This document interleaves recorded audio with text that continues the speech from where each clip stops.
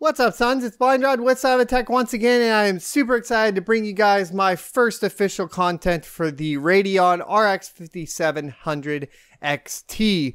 So I don't actually have an RX 5700 or, of course, the Anniversary Edition. I have the one right in between. However, I do have an Anniversary Edition on the way, and I'll figure out the 5700 later. Today, though, I believe you guys have probably already seen a majority of the benchmarks and can figure a lot of that out. We did do live benchmarking, so if you're interested in the live benchmarking, you can check out that video. I'll link it up here in the corner. As far as performance, the GPU is pretty good. I think that there are some driver-related issues that once they get resolved, you're going to see some pretty crazy and incredible performance coming out of this GPU. Today, I wanted to talk about getting up to an additional 15% performance using the SoftPowerPlay registry hack or mod or modification, however you want to look at it. I'm going to show you guys how to do it. This should work across the board for all of the RX 5700 series GPUs and has proven to increase performance even on the stock reference cooler, which is what I have currently installed in my system. I haven't even reapplied thermal paste or anything like that, so the numbers you see here are numbers you can expect, of course, if you have the reference cooler. A couple of notes or disclaimers about that would be, of course, do this at your own risk. It could cause things like boot issues if you do this incorrectly. It could cause overheating issues. Pretty much guaranteed that the card is going to get hotter, so you want to monitor your temperatures. And of course, it could cause other issues with the GPU driver, etc., and so on. So this is all at your own risk, but there wasn't an English version up, even in text form, so I wanted to get this out to you guys. So if you like playing around with overclocking and so on, you'll be able to get going with it as quickly as possible. So let's move on over to the PC and get to it. Okay, so first things first, you have basically the Google Translate article that I will link to you guys from Tom's Hardware.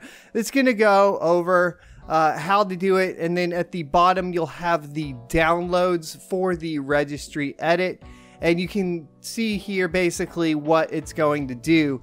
It's going to increase your max overclock, your max memory overclock, and of course your power limit and the core voltage. So the core voltage is the most important thing you want to pay attention to here, because anytime you overvolt, of course, you're going to significantly increase heat and possibly hurt the longevity of your GPU. So if you want to be extra careful, you can just pop in this more power and it basically won't overvolt. There's no overvolt setting here. That's the same goes for the 5700 here. You can do that and you'll be good to go. The zip files are down below. I have unlocked them and I have run them through a virus scanner. I didn't find anything, so they seem to be on the up and up, which I would expect from, of course, Tom's Hardware.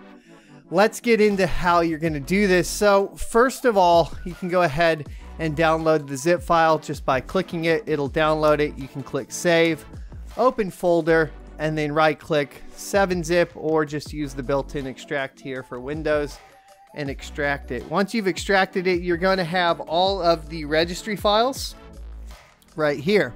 We're going to go into how to go ahead and import those into your registry after we go over basically what I would call the most simple way to make sure you have this working properly. So if you do Windows key R, it'll open up the run prompt. Type in regedit, REGEDIT, and press enter for OK. The easiest way to get to the key that you need is by going ahead and just copying out the path that they have set for you guys, and then it should look something like this. I will also post the article, the link to the article, as well as just post this actual location down there. In some cases, even with only one GPU ever being installed in the system, even if you have reinstalled drivers once and not fully cleaned it with DDU, you might have 0001 and extra entries. For this to import correctly, what you're going to need to do is run DDU from safe mode. So to enter safe mode, we can go to advanced startup options and click the restart now. And then we're going to click troubleshoot, advanced options, startup settings, and then restart. At this point, we're going to select safe mode with networking. Get logged into safe mode. And we are going to go get DDU, which I'll link down below. You can do a quick Google search for it though. So if you do, so if you open up,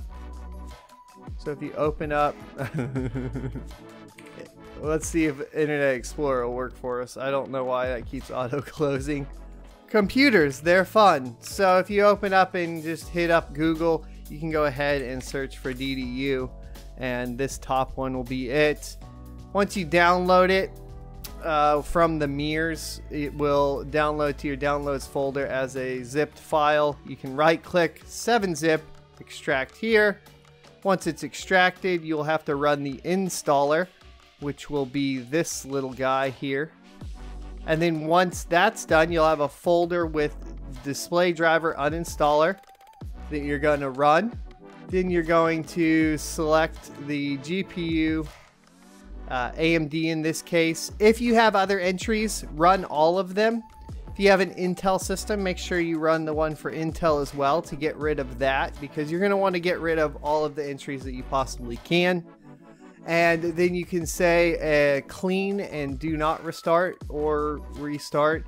It just depends, but here we're just going to go ahead and clean and restart because we're not too worried about it doing any other additional drivers. If you were running an Intel system with an integrated GPU and iGPU, it is pretty likely that Windows will auto detect that and install it. So I would clean and not restart and then import the registry before restarting the PC. Now that the PC is restarted, we shouldn't have any graphics card drivers or anything like that. If we type the Windows key R and get back into our registry, we should just have one entry here. As you can see, we just have the 1000 that it was detected. So at this point, we can go ahead and install our AMD drivers.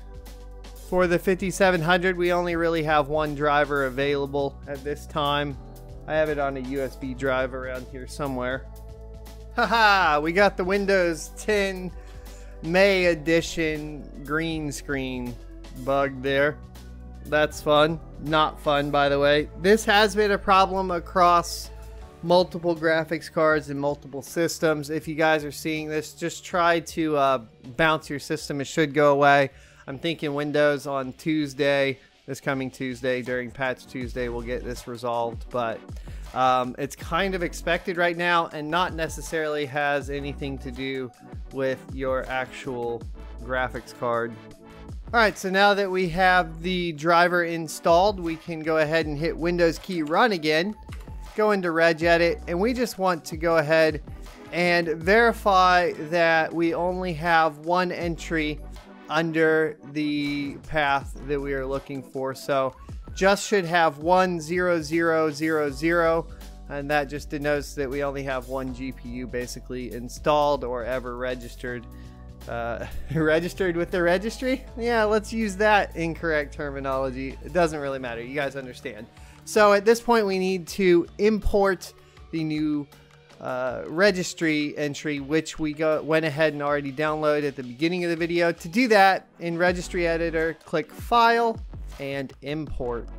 You should go to your Downloads file and have it already extracted, and you should have all of your power settings. You're going to select the one you desire and click Open, keeping in mind that anything above the basic more power will adjust voltages, and being very careful about that. And what I would recommend doing is starting with the base one, running some stability tests and bumping yourself up as you see fit if your card is, if you're lucky with your card and it can cool. A lot of the times, even on my card, which seems to be basically a little bit above the rest as far as the cooling goes, I got a little lucky. It will start overheating once you start pushing those overclocks. That being said, once you click OK, it'll just say the keys and values contained in have successfully added to the registry, and you can click OK. So that's pretty basic and pretty much how it goes. At this point, restart the PC.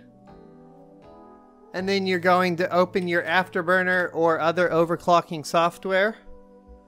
And then what you should see is your power limit should be able to go up to 90.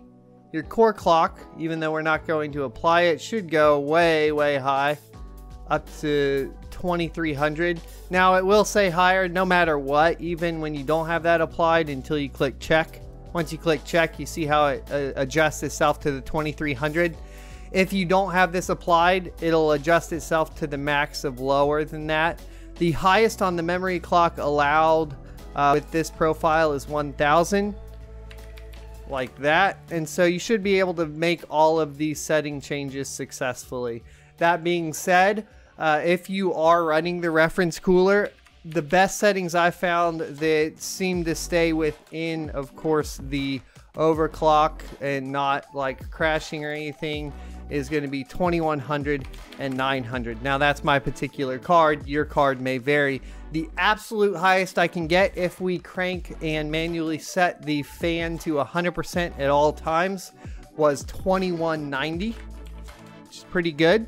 And then on water, etc., people are getting to 2200 very, very easily. But at 2190 and these particular settings, 900 on the memory clock, and the power limit turned all the way up with the fan profile set aggressively, we were able to get a 15% increase in our fire strike score, which came out to about a 28,000. Let me see if I can pull this up for you guys. So if we take a look at my detailed score, you guys will see here that we got a graphics score of 28,346. And the test bench is a Ryzen 7 2700, so we aren't hitting like the crazy overall scores would probably be. With the 9900 or 9700K would be around 25,000. Typically, from what I saw, once you apply this profile, there's only one other guy I've seen apply the profile so far. And then those are your result details. If we come down to the graphics card, you can see it's the RX 5700 XT. Core clock came out to 2134, so a little under, about 60 under was the boost of whatever we had set in MSI Afterburner, and the memory clock of 900 megahertz. So there you go, sons. There's how you can go ahead and get your RX Radeon 5700 XT performing about 15% better than stock. And I hope this video was helpful. It took me a while to get it figured out because of the Google Translate and so on and so forth. And I highly recommend, of course, doing this with either an AIB board or grabbing yourself a water block whenever EK or AlphaCool has one available. I am looking forward to testing this more, and we will be testing it on the anniversary edition here shortly. Thanks for watching. Let me know if it helped you out in the comment section below. Leave a like, come check out the Discord, and come join me in some games. I will be putting my live streams on YouTube probably because they're easy, but we won't be like saving the VODs. We'll figure it all out. Let me know what you guys prefer. See you next Tuesday.